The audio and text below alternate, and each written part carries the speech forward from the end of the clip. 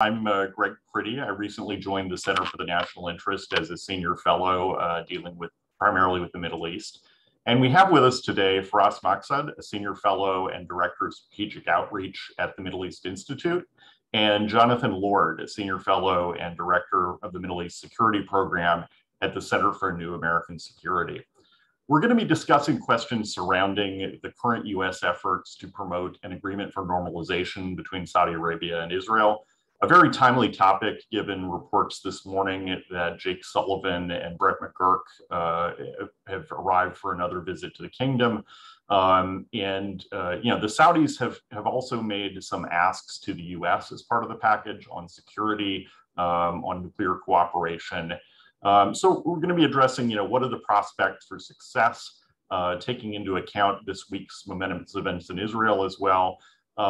And also, should the US be willing to offer some of those security guarantees or major non-NATO ally status, or things that the Saudis have looked for to show US commitment to the security relationship.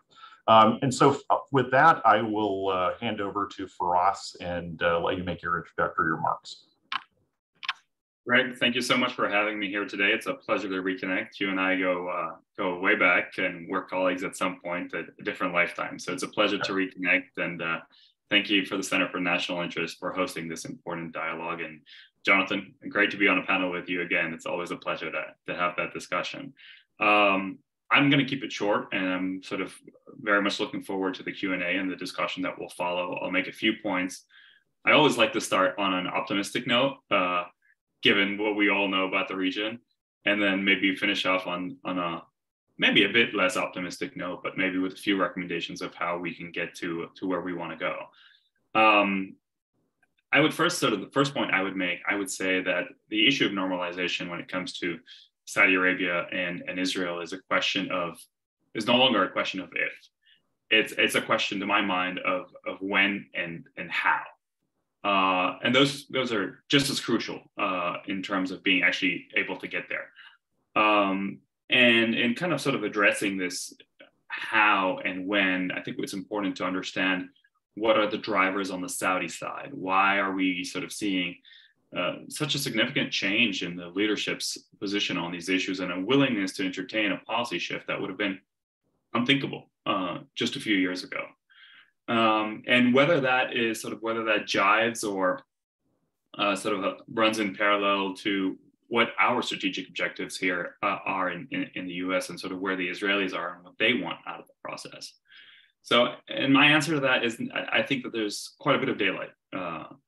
In fact, the Saudis don't talk much of normalization. And the word normalization in the Arabic political lexicon has taken on some negative connotations, and I think Hezbollah and the pro-Iran Arabic media has done a good job in tainting that word in Arabic. Tadbi'a has negative connotations today for most Arabs, and so the Saudis prefer much to talk about integration, regional integration, rather than normalization. And regional integration, they will very quickly point out, would then include Israel. And that is interesting for more than one reason. One, obviously reflecting sensitivity to public opinion, and we'll talk about that in a bit, but also kind of the underlying drivers, which is the point that I wanted to make.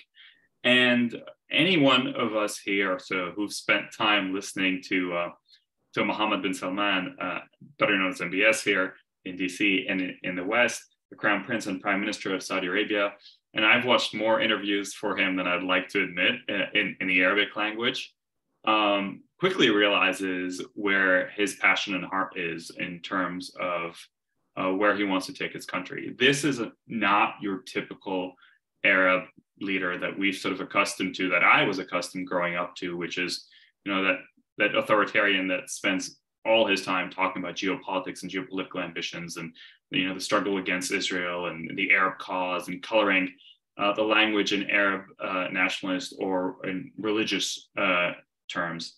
The man talks about economic diversification, integration, regional integration, FDIs, KPIs. There's always a space to talk about regional politics. It's always the minority of the time. He spends the overwhelming majority of his interviews talking about the economics and finance of things with great passion.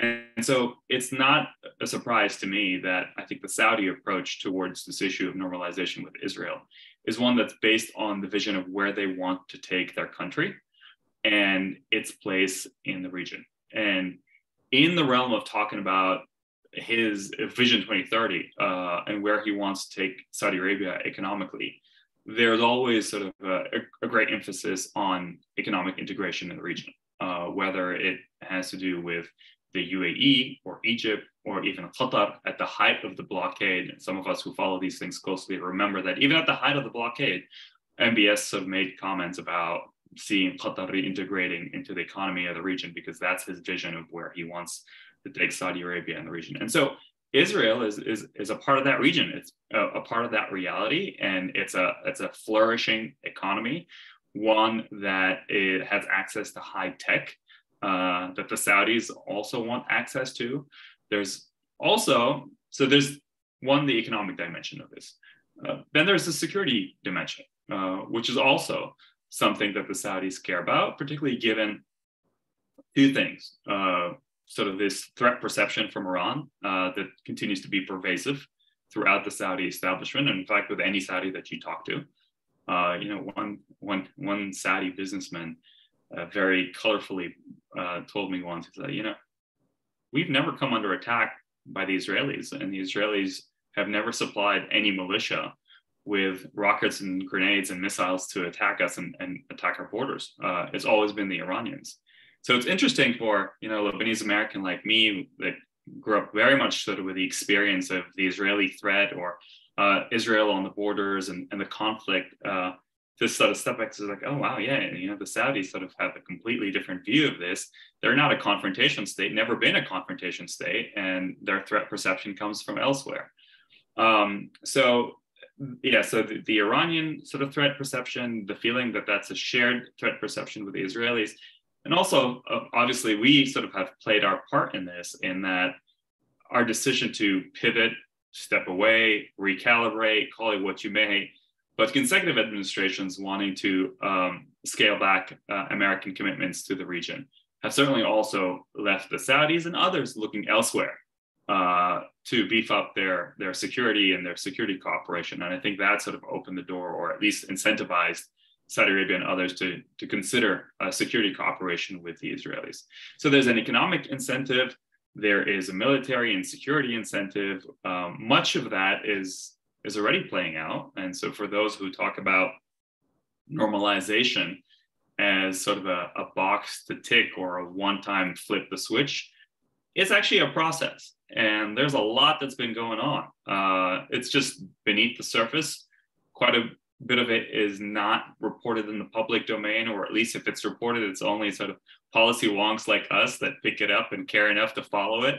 And that's exactly how the Saudis want it.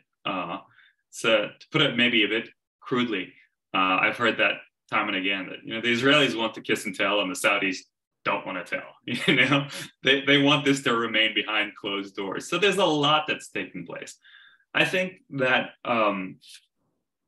sort of where some of the disconnect here, I think Greg just lost power. He must be in Beirut.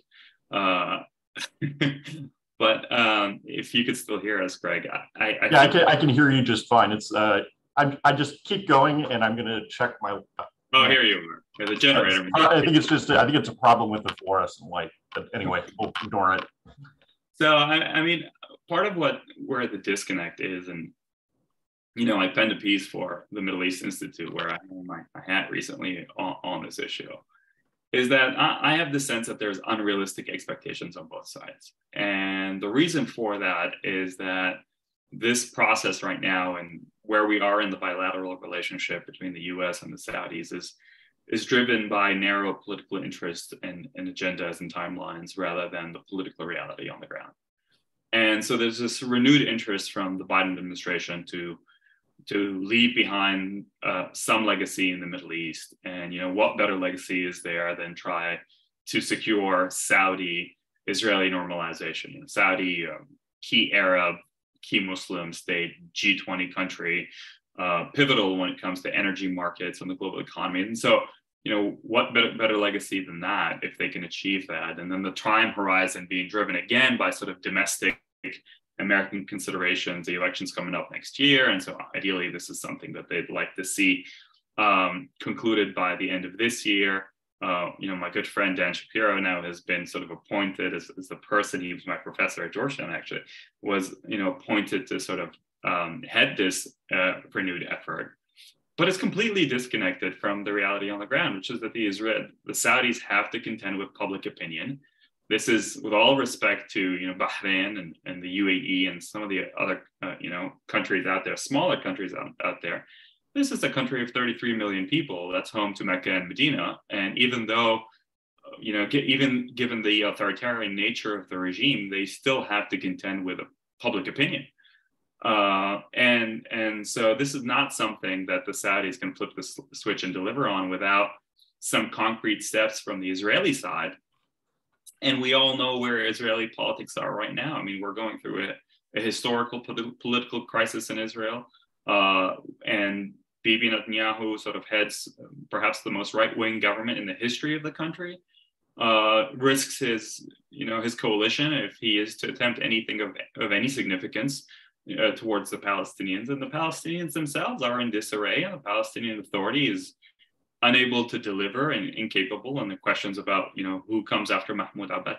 And so there is no sort of this new push for normalization because of sort of what the administration would like to deliver before next year is, I feel, divorced from the political reality on the Israeli-Palestinian side. And quite often I also find the Saudi response to it interesting, because the Saudis don't want to say no.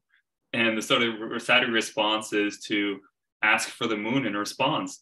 So it's like, okay, fine, we're willing to entertain this, but we want an alliance, or we want an Article 5 defense commitment, and those are all, you and I know, are unrealistic, and given the political context here in the US, particularly on the Hill, where Saudi Arabia remains deeply unpopular because of human rights concerns, because of the legacy of the war in Yemen. And so to be able to deliver a treaty, an alliance, anything that looks like what we have with others that needs to be ratified by Congress, it's just completely divorced from reality. Even in the context of normalization, where you can have sort of Israel-friendly, pro-Israel and evangelicals on board, and the administration would mount maybe a pressure campaign to get some Democrats on board. I just don't think that I think that they're going to come out short on something like that. And I would just also, tell the Saudis, and I would say, listen, the US does not have a treaty alliance with Israel. You think that this is something that's remotely realistic from the Saudi context? I don't think so. So I think we're finding ourselves in a position where both parties are talking these things up. Certainly there's the issue of a nuclear Aramco, or as it's being dubbed, sort of a joint venture, an American-Saudi joint venture on Saudi Arabia's quest for a civil nuclear program. And that's sort of also been bunched into this discussion of what can be delivered from the American side in return for normalization. And frankly, my take is that it's overblown, it's overpromised, and it's unrealistic on both sides. And so we gotta, in terms of wrapping this up with policy recommendations, I think we've got to sort of scale this back. A staggered approach is a much better approach for both sides, and one that is closer to the realities on the ground and more likely to deliver.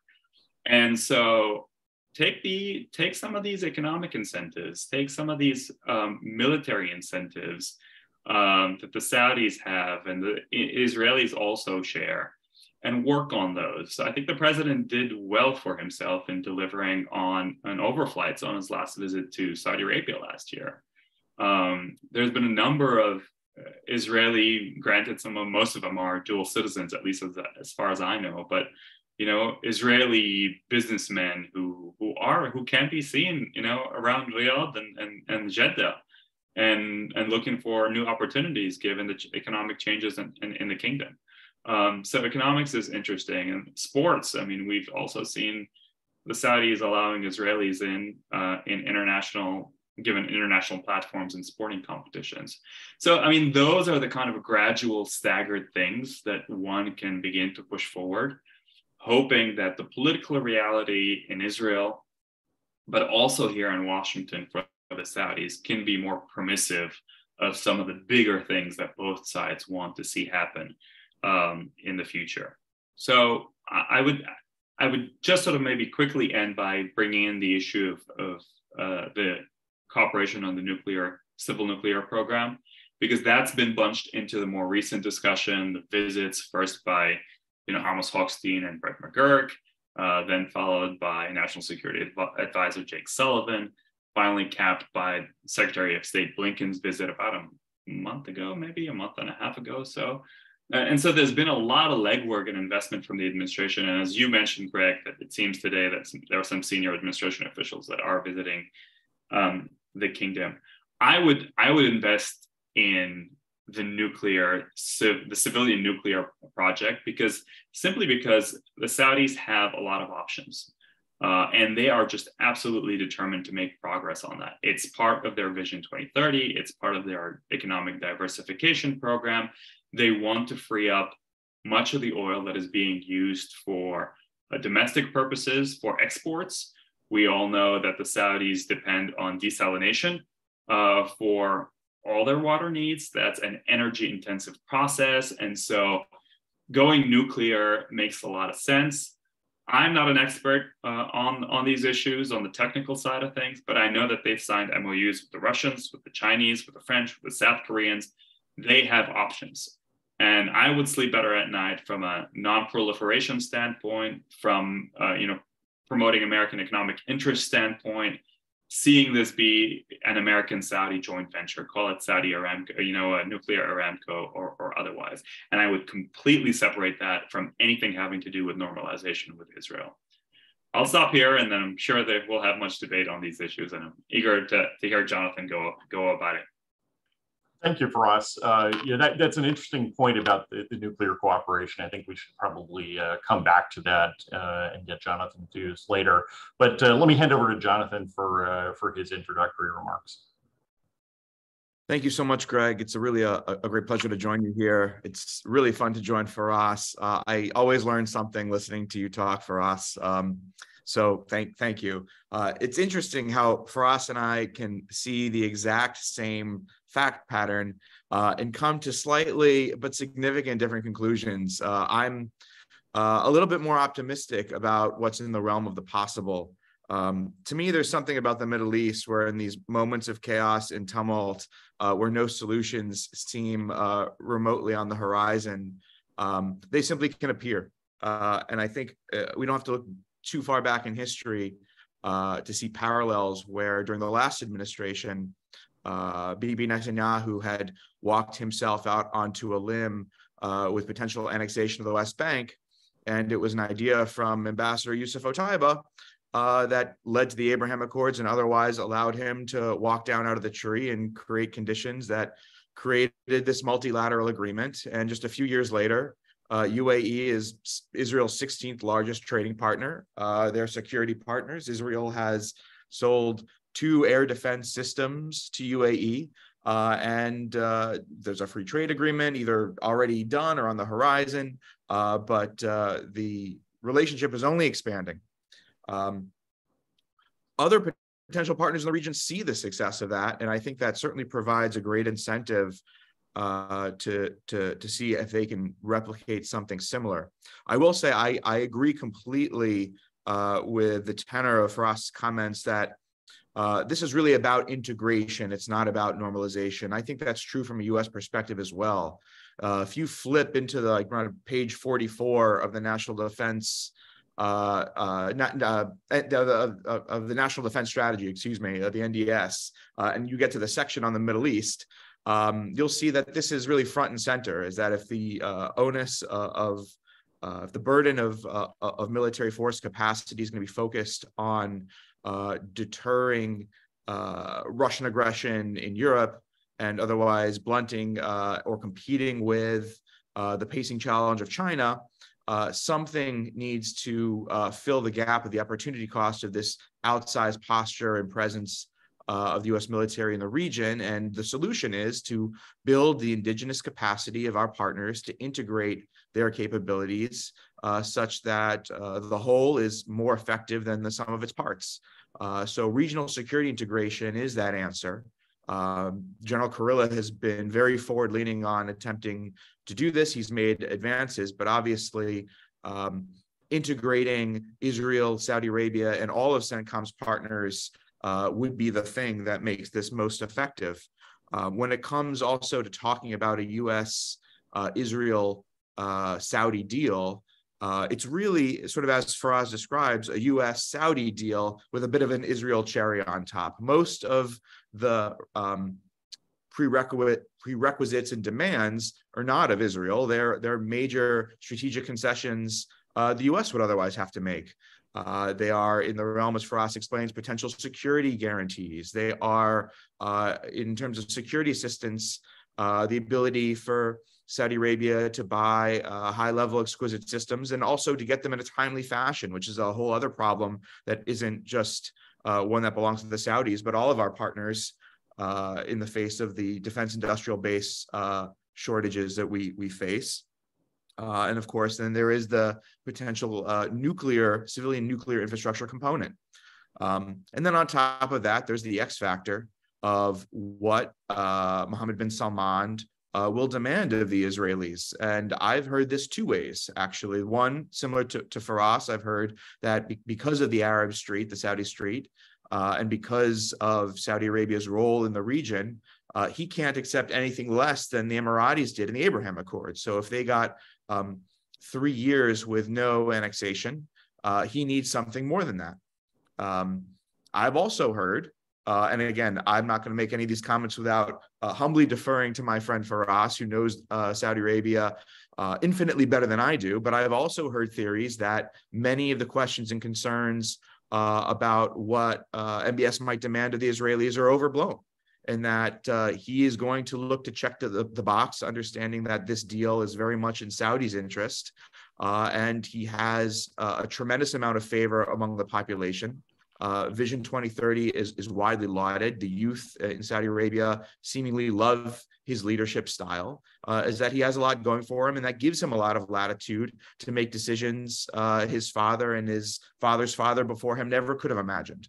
So I don't know the answer to that. I would defer to Firas. Firas clearly has an opinion, but it's unclear to me, and I've heard others say that it could actually go both ways. I'll say on the issue of security guarantees in Article 5, there is a lot that I think needs to be understood about U.S. treaty guarantees in general, that really Article 5 isn't Article 5 in the sense that it's never been accepted that simply because we are in an Article 5 treaty, that if one of the treaty participants says we are at war, the U.S. is immediately at war. Any declaration of war still requires yet another vote by the U.S. Congress. So there's always a degree of congressional oversight where there's no race into conflict without a vote from Congress. Certainly since the War Powers Resolution of 1973. That said, I'll also say we might want to think a little bit creatively about legislatively how Congress could insert itself into an agreement, provide an ongoing oversight role that does perhaps make this possible. And the irony here is I would point to an agreement with a different country that happened a few years ago, in which there was also an attendant piece of legislation that provided Congress the oversight of that agreement that required the president to certify and guarantee that the other treaty partner was doing certain things. And then when there was a shift in policy, the law worked as it was supposed to, and the president was able to renege from the agreement. Now, without actually talking about any of the content of JCPOA of INARA, that's a model that could potentially work here when we think about the U.S. entering into some sort of agreement that then requires the president to certify Saudi Arabia as continuously doing certain things that then would unlock certain benefits from the U.S. So it's not unprecedented in that sense. And I think there is a there if we think creatively about it. Another element we'd have to consider, and we'd have to bring Israel into this too, is what this means for Israel's qualitative military edge, which is enshrined in U.S. law. Does this require some sort of trilateral working group to otherwise come to agreement about what systems the U.S. and Israel can collaboratively agree to sell Saudi Arabia, if we're talking about F-35 or advanced air defense systems, for instance? So there's an element there. And obviously, as Firas touched upon, the major X factor is Israel and specifically Bibi Netanyahu. Prime Minister Netanyahu returned to office late last year with really three major policy platform items. One, he wanted to lower the cost of living for Israelis. He wanted to increase Israel's military capability to deter Iran's nuclear pursuit. And he wanted to normalize with Saudi Arabia. And it was very clear that when he went on, Al Arabiya and spoke very highly of MBS, and chastised the U.S., saying it was his number one priority to tell President Biden that the U.S. had to stabilize its relationship with Saudi Arabia, that this is where his head was at. And then immediately, he went in a completely different direction and he became fixated on judicial overhaul. And his cabinet has brought things to the brink in the West Bank, and violence is at a pretty historic high. And Israel is in a period of political crisis and tumult based off of the judicial overhaul. That, on one hand, could make it seem to partners like Saudi Arabia and other Gulf states as, whoa, is Israel this symbol of stability and military capacity and capability that we've long believed? Or are they having their Jewish spring over there and maybe we take a wait and see approach? It's a good question. This could have a stultifying effect on the pursuit of any deal. On the other hand, is this another situation where Bibi has got himself up a tree and this very deal is the way that he extricates himself from his political crisis? And it wouldn't be with this coalition. It would obviously require a breaking up of this coalition, outreach to Benny Gantz and Yair Lapid, who so far have said they will not enter in a coalition with Bibi, but would otherwise potentially be supportive of things that were for the benefit of Israel with respect to normalization. So there is also a there as well. So putting that all together, does it appear like a Hail Mary? Sure, but it's the Middle East, and Hail Mary passes get thrown all the time. And in a region where decisions are often made by autocrats who can move very quickly, it's not in the realm of impossible. And I'll leave it there. And thank you, Jonathan. That also seems to be the Biden administration's view, given the amount of senior staff time that they've been putting into this of late. I'm going to start out with a few questions which I've been thinking about, and then go and take some questions from the audience. First one, and this is primarily for Firas, on the Saudi side, you mentioned that they need to be responsive to public opinion. Obviously, we're not going to get major progress on a two-state solution anytime in the near future. What sort of formulation would it take to get over or at least near the bar for MBS, do you think? Yeah, I mean, I think the way that Jonathan put it is that that's the X factor. And I think it's the X factor by design. I mean, I think this is maybe something that we can refer to as strategic ambiguity. The Saudis, I think, want us to be out there wondering what the right price will be in terms of concessions from the Israelis towards the Palestinians to get them on board. And you're right, even those of us, and Jonathan is a connoisseur of the Middle East too, and so are you, Greg, but even those of us who watch Saudi and the Middle East very closely are left scratching our heads thinking, well, which is it? Is he this new breed of sort of Saudi leaders that is driven by Saudi nationalist interests and economic interests? Or does he have this sort of Arab nationalist element in him where he really does care about the Palestinians and also wants to contend and deliver in terms of Saudi public opinion? And I don't think we have the answer to that question, but I do think that the Saudis are very cleverly playing on that. We have a public opinion to contend with. We need to deliver. It needs to be substantive. it cannot be what the Emiratis got, which is sort of a hold, a freeze on annexation for a certain period of time. It needs to be significantly more substantive than that. And then I think also there's this dimension that I kind of alluded to, which is that Saudi Arabia is not Bahrain or the UAE in geopolitical terms. So there's this real and genuine concern amongst Saudis that this will hurt them, not only domestically, but internationally.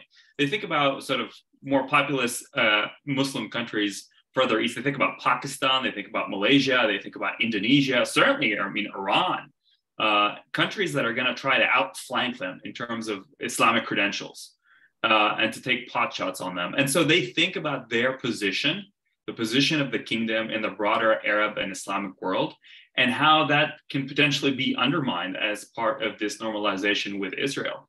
And I think rightfully asked the question, well, you know, if we're going to risk that, what's the right price? You know, we're not going to do it for a suspension of annexation for a year or two. It's just not worth it.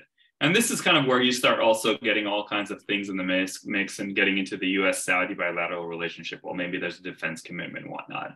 But I think these issues are genuine. They're not just constructed for purposes of leverage. I think they're real, but they're also being cleverly utilized. And there's a bit of a strategic ambiguity where Jonathan and I and you are kind of left scratching our heads. Yeah, I agree, and tend to see them having a hard time overcoming that this year. Yes, the other things are much more doable, I guess, in my view. The next question I'd like to address to both of you, and that is, you know, with the March agreement on Saudi-Iran diplomatic normalization and reduction of tensions around the region, a Saudi-Israel normalization seems to somewhat pull in the opposite direction. Are those incompatible, or what would happen with Saudi-Iran détente if this worked? So I'll just take a stab at it, and then, you know, very curious for Firas' opinion here, but I don't think these things are contrary, certainly not from a Saudi position. I think they're very much in parallel, and that makes a lot of sense. On the one hand, it is very much in the interest of Saudi Arabia to reduce tensions with what it sees as a bit of a crazy neighbor. There's a lot of opportunities for Tehran to make Saudi Arabia a very difficult place. I mean, we saw that certainly in 2019 with the attacks on Saudi Aramco. Certainly seen it in terms of their ability to move weapons and material to support the Houthis in Yemen, and a host of other ways that Iran can create mayhem in the region. So outreach, diplomatic rapprochement, anything that throws Iran a bone by giving them some degree of international legitimacy in exchange for quiet is in the Saudi interest, while at the same time, Saudi Arabia will move quite assiduously to build up its own military capacity to be able to neutralize the very threat that Iran poses, whether it's doing it with the US, China, Korea, Turkey, and potentially Israel, as the Emiratis have done. So I think actually one need not preclude the other from a Saudi perspective. These two things move in parallel quite comfortably.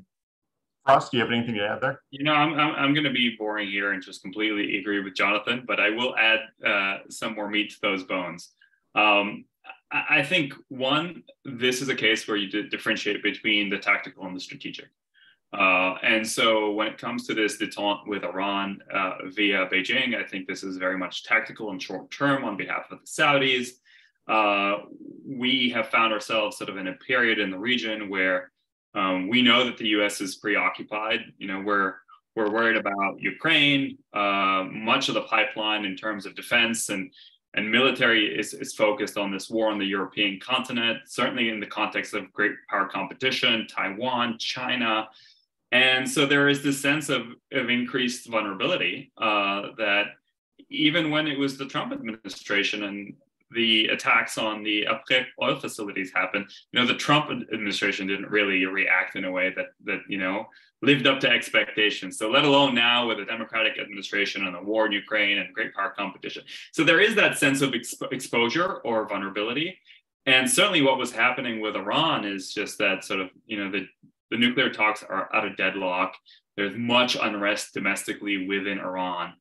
And there was a lot of intelligence. I mean, we all remember the Wall Street Journal reports in November of last year. I mean, I've sort of also privy to some private discussions with European allies who had picked up intelligence of major attacks being prepared. And so there was concern about Iran lashing out and the US, being absent. And so from a tactical standpoint, the Saudi view was, well, why don't we put a Band-Aid on it and buy ourselves time, bring in the Chinese. It was proposed in December during President Xi's visit to the kingdom, and the Saudis picked up on that and ran away with it. I think that's not to be confused or conflated at all with where they can potentially be with us and with the Israelis and where normalization can lead.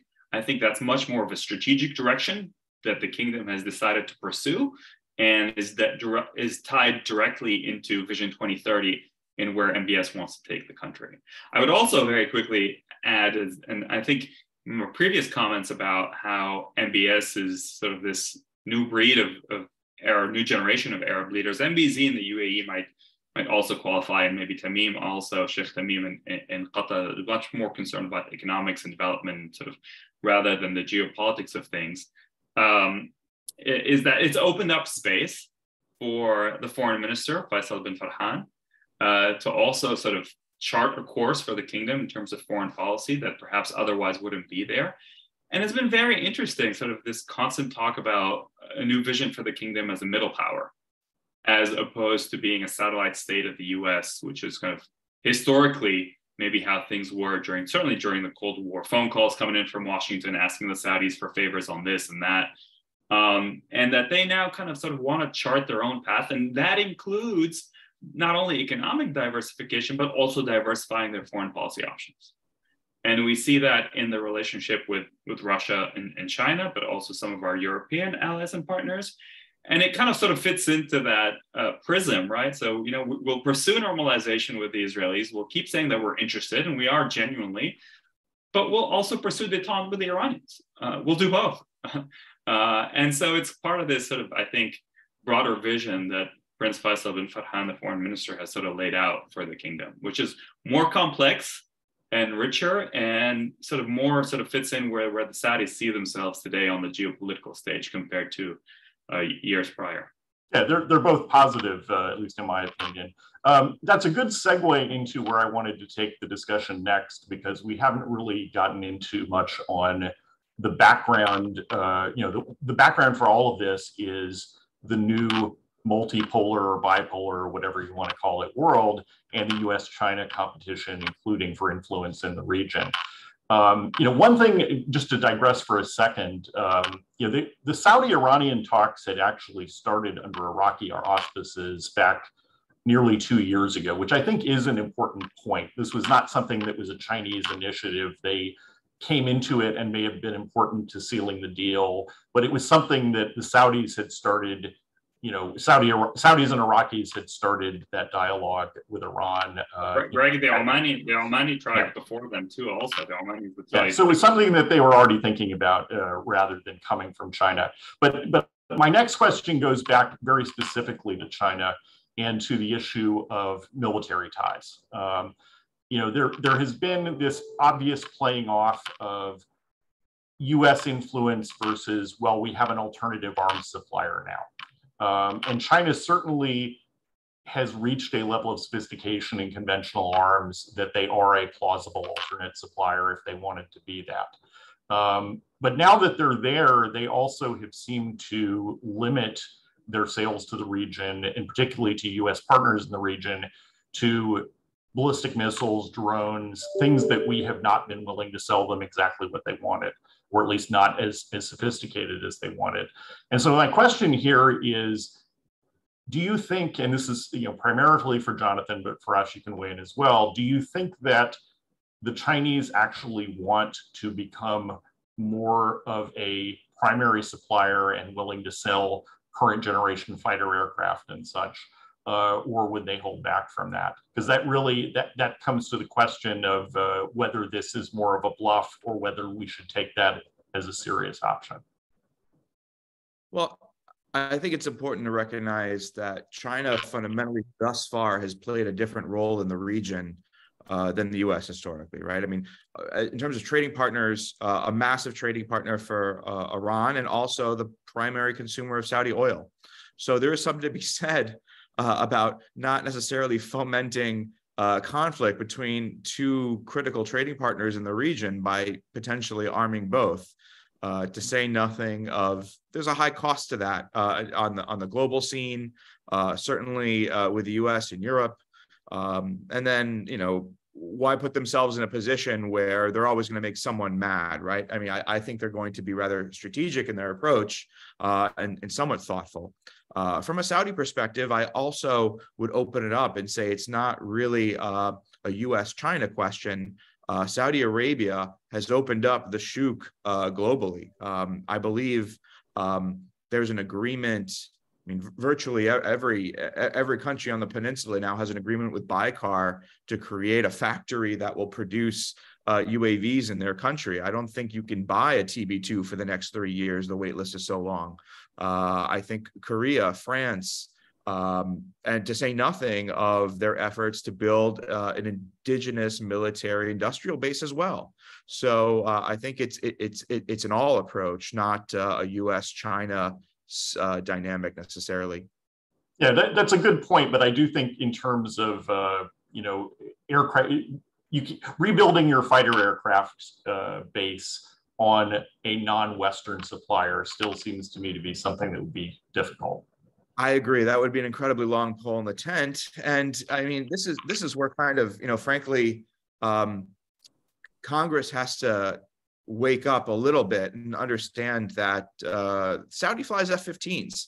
And I believe it was during the Obama administration, the last security assistance package for maintenance and parts on those aircraft came through. I might be wrong, but I'm pretty sure I'm not. But ultimately, those deals are going to be renewed. And clearly, as Firas made mention of, Saudi Arabia, based off of its human rights concerns, based off its activity in the war in Yemen, has not covered itself in glory in the halls of Congress. But Congress is going to have to make a strategic decision about how it wants to support this partner, and ultimately the cost of not doing that. They need to be clear-eyed. It is an acceptable position to stand by and say, I'm going to view the region strictly through the paradigm of human rights, and therefore I will isolate this country. I mean, that is a way to go. But there's a cost to be had for U.S. national security interests that we should enter into that quite clear-eyed if we do make that choice.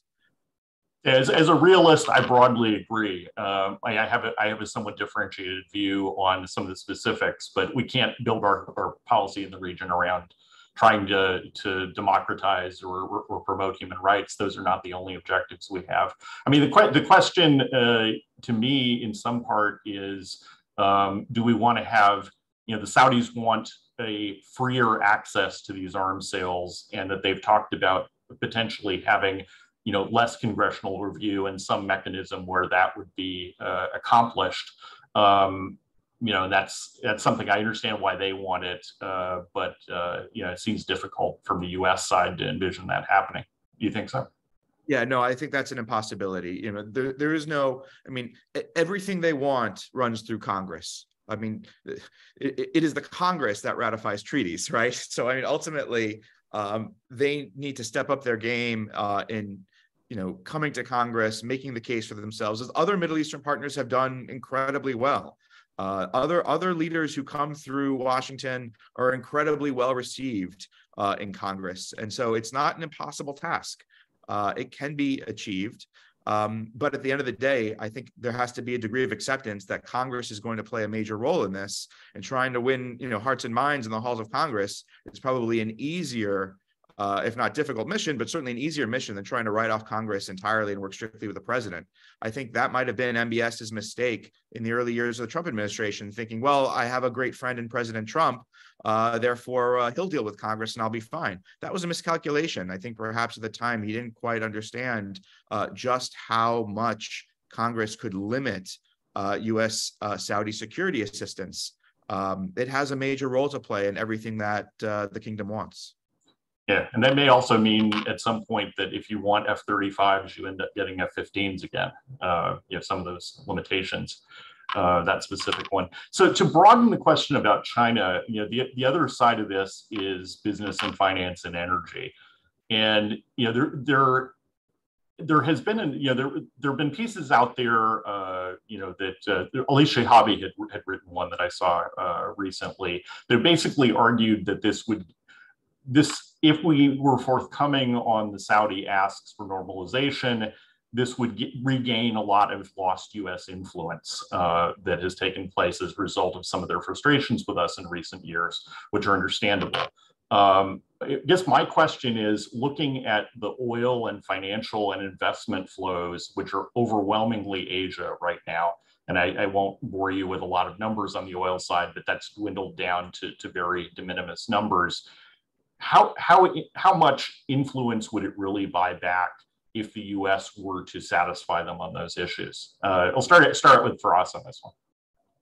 Yeah, I'm happy to answer that question. I also want to chime in on the previous one. So maybe I'll start with that, but please remind me to come back to this one. I just want to say that we spent quite a bit of time talking about Saudi public opinion as it relates to normalization. I mean, how could we not talk about American public opinion and Congress, where these things count that much more, and where the Saudis have lost so much ground over the last couple of years with, Jamal Khashoggi's assassination, the arrest of the woman activist, and the whole lot that came with it. But they've clawed back some territory. They've made some improvements, and at least there's been no mistakes, no major issues since then, winding down the war in Yemen, making sure a truce is still in place. And so there's been some progress, but clearly there's still a lot of the way to go in terms of being able to realize and get access to some of what they're looking for, particularly in the security dimension from when it comes to the US. In terms of China, I want to say that sort of that lack of access and sort of problematic relationship with Congress doesn't necessarily need to translate, oh, well, then they're going to go to the Chinese or fall in the lap of the Russians. It's not. The diversification of foreign policy options and military options does not begin and end with China and Russia. And I think sort of the biggest beneficiaries of this reality that's only been accentuated by the war in Ukraine and the fact that so much sort of our military hardware right now is the pipeline is just straight to Ukraine. And that is delaying even further any ability to deliver to some of the other allies. I think the greatest beneficiaries of that have been some of our European allies. I mean, the French are cleaning house. The British are doing great too in terms of selling arms and equipment to not only the Saudis, but also the Emiratis and others in the Gulf. And it's an easier pill for us to swallow. The Saudis, I've heard them saying time and again, is sort of when we can't go US on security and arms, we go US adjacent. So we'll go to the French and we'll go to the Germans and we'll go to the Brits before we go knocking on Chinese doors. So I mean, I think that yes, there's going to continue to be military cooperation with China.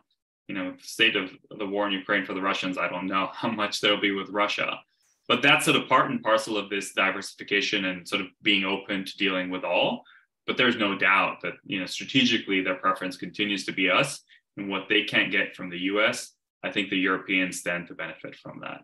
Now, you asked me a question and I forgot it. Totally so the next question, and apologies for skipping over you on the arms supply one. No, it's fine. We've got a lot to get to. The broader question was, given how much influence would the US get back by solidifying the security relationship as part of the normalization package, given that the oil flows, financial inflows, and investment inflows are overwhelmingly Asia and China now? And that's not going to change. I agree that that's not going to change, just given the economic reality of things. But does the political side change despite that? Here's one of the more interesting things I've learned recently, not from Saudis, but from others in the region. If you sort of look at FDI flows, the picture is very clear. The Saudis and others in the Gulf make most of their money from selling energy and oil east, and they invest most of that money in the West, primarily in the United States. And I think that's something that the American economy benefits quite a bit from and stands to benefit even more. I think that's something that that can be affected by the status of the bilateral relationship, and these can that some of that money elsewhere and invested elsewhere. And so I think it's sort of an FDI, where does the money go component to this equation in terms of influence and American ability to benefit economically. There are only things that we do to also be a thorn in our side. Repeated Chinese requests for oil to be sold not only sort of in US currency, but also in the yuan, and a basket of other currencies. There are certain things out there that the Saudis can do to be a thorn in our side should they choose to. I don't think it's in their interest. I don't think it's in our interest. That's why I'm a supporter of sort of moving this relationship forward. I think it's key and strategic for both.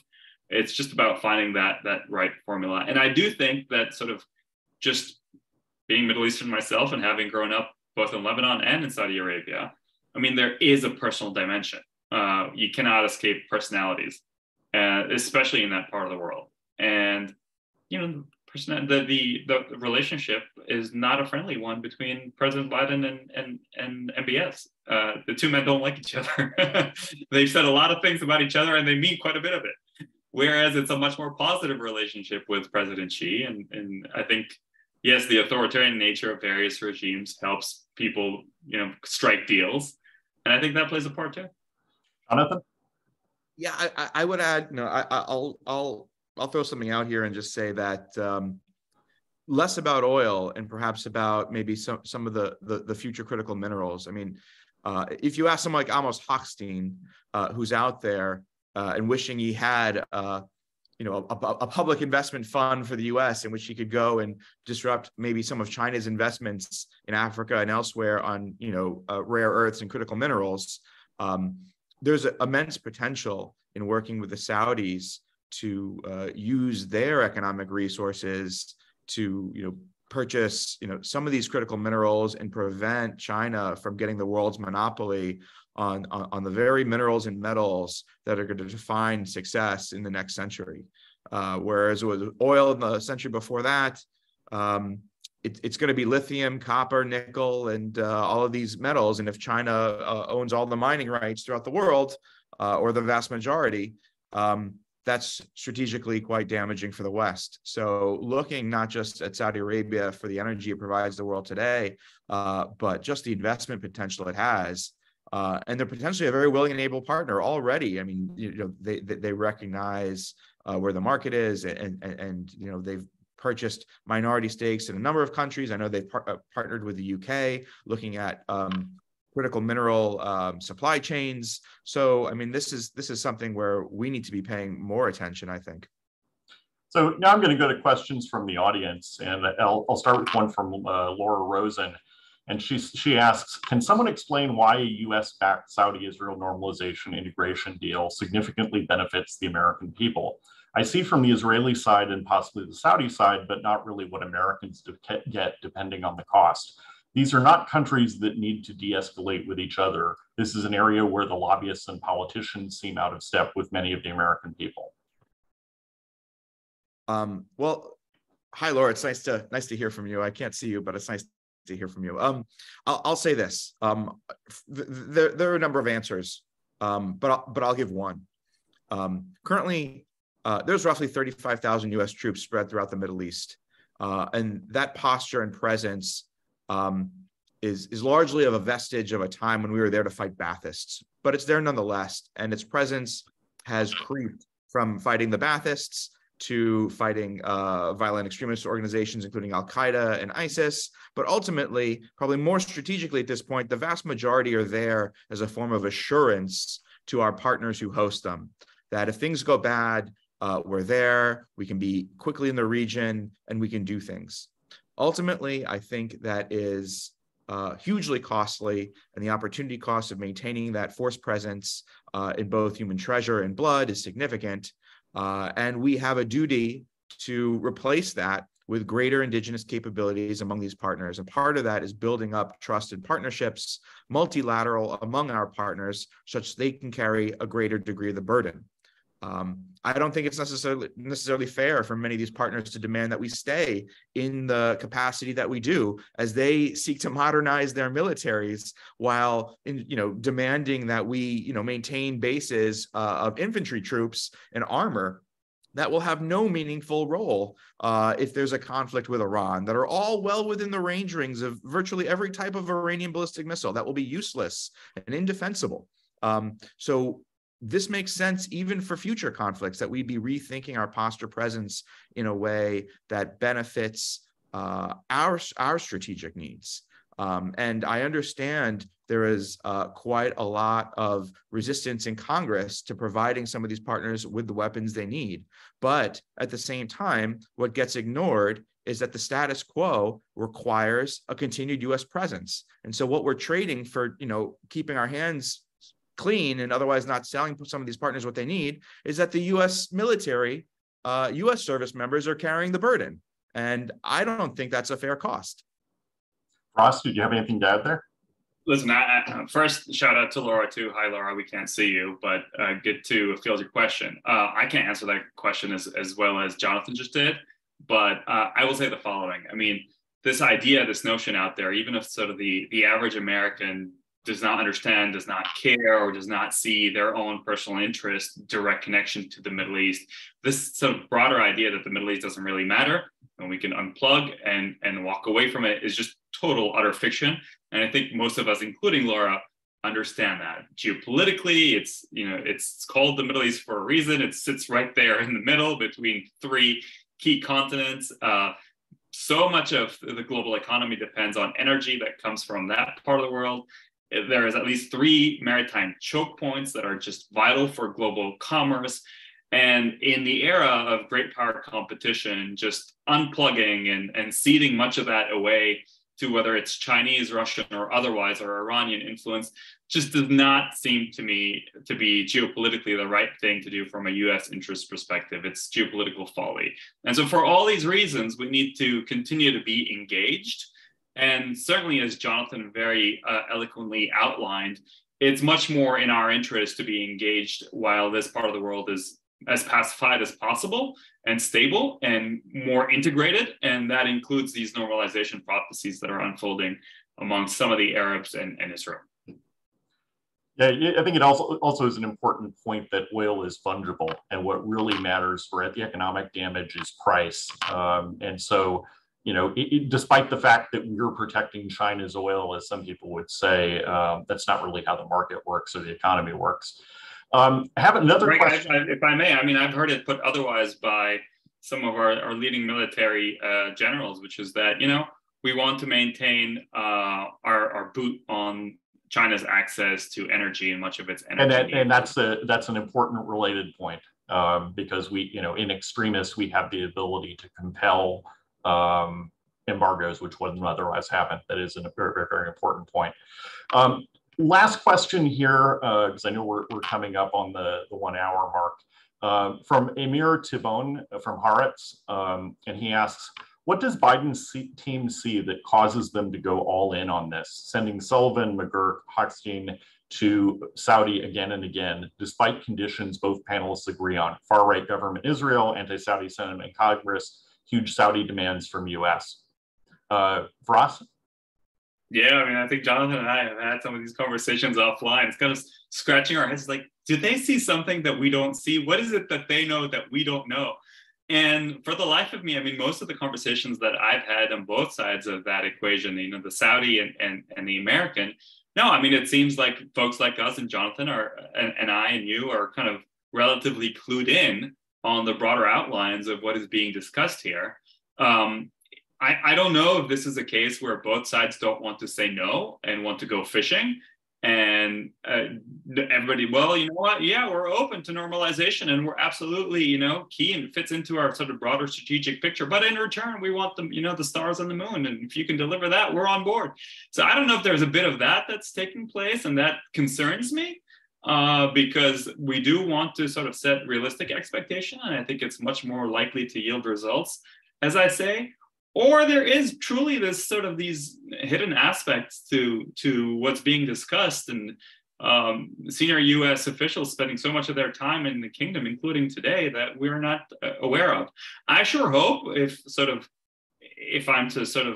I was in the shoes of sort of the U.S. officials, that they're more focused on the civil nuclear energy piece of this, because I think that's real, and the Saudis have options, and it's a priority for them, part of their vision. And I do think that there's an interest in having the US in there rather than some of our competitors in there, rather than sort of this unrealistic normalization piece where the Saudis would get a great deal in terms of US security assistance and assurances in return of that. I think that might be some way off still. Yeah, although the nuclear side of that is also a bit of a hard sell in Washington, absent a 1-2-3 agreement like we had with the Emirates. Jonathan? Yeah, I would say he's punishing them because it's July in Saudi Arabia and therefore very hot. I kid, of course. I think, this is a stupid adage, but somehow in the Middle East, it's always darkest before the dawn, and tides can turn rather quickly. When dealing with Saudi Arabia, ultimately, or UAE, or one of these autocratic states, you need, to change the mind of the leader. You need to be able to solicit information, and therefore ideas come quickly, and also decisions are made incredibly quickly. We've seen that. Also, two consummate shuttle diplomats between Amos and Brett. Who could have imagined that Amos would have been as successful as he was in negotiating, for his part in the Lebanon-Israel gas deal? I mean, who could have seen that coming? Certainly not the Department of State or most bureaucrats in the U.S. government would have ever even sanctioned such a negotiation, right? I mean, I think there's a degree of ambition which is required to make things like this happen. Similarly, Netanyahu had walked himself into a pretty difficult position right before the Abraham Accords broke open. So I think as of right now, I mean, the polling that I had seen is that if elections were held again today, the current coalition, which has 64 seats out of 120, would have something like 54 or 52. We've got an unpopular government, clearly an unpopular turn of events with judicial overhaul that is, bleeding the country societally. If someone can hand Netanyahu a parachute that allows him to blow up this coalition while potentially some sort of deal that saves himself from prison, he might jump at it. I don't think this is necessarily as crazy as it may seem if we have a bit of stupid ambition to think, we could pull this off. So yeah, despite the fact that nothing looks good, that might be the very thing that helps actually deliver the Hail Mary pass. I guess we'll all see as the next year goes on. Stranger things have happened. Since we're a little bit over the hour, I'm going to go ahead and wrap up here. Thank you to Firas and Jonathan for taking the time to join us this afternoon. And I hope all our viewers have found this conversation as enlightening as I did. I'd like to mention that this discussion will be posted on YouTube and on the Center for the National Interest website if anyone wants to recommend it or post a link on social media. Thank you, and that concludes our session.